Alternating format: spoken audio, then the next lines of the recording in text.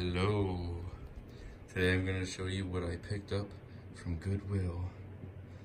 You know, most people think that you get crap from Goodwill and like old people clothes and old 90s looking stuff. That's not the case sometimes. The first thing that really caught my eye was this thing right here. It's a Blu-ray 3D player. Let's see, where does it say? It's a Samsung. It was $60, and it came with the sub, this little wireless piece that you plug in to either side of your room or house or something. And then these two speakers would be your behind speakers, and then you'd have your main two speakers. There's two of these ones, and then you would have so tangled. You have this main front speaker in the front. This would be like a 5.1, I think, surround sound. But the only problem with it was like this. It's kind of weird. It's kind of open. Like the bottom of it doesn't have the screws, so it opens up. That was a problem. The other problem is it didn't come with the actual wireless little card. It's about that big.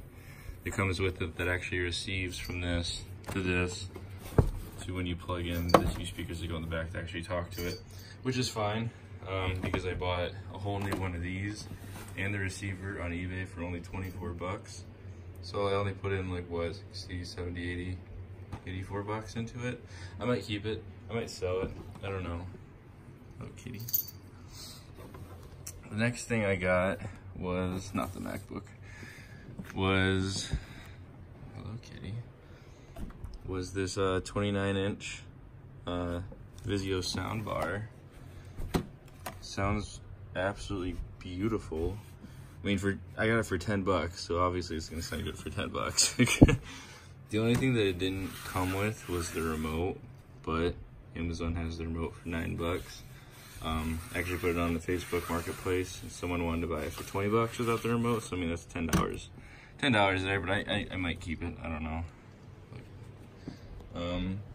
Other non-techie stuff. I got this nice drawer. I don't know how much this thing would cost, like at Walmart or something, but I needed it, and I can't remember why I needed it, so I got it. It was only like two bucks or something. It did not come with this movie. It's a very, very good movie. If you've never seen this movie, it's very good. The other thing I got was this nice office chair for my computer, and it fits like perfect. Absolutely perfect right there.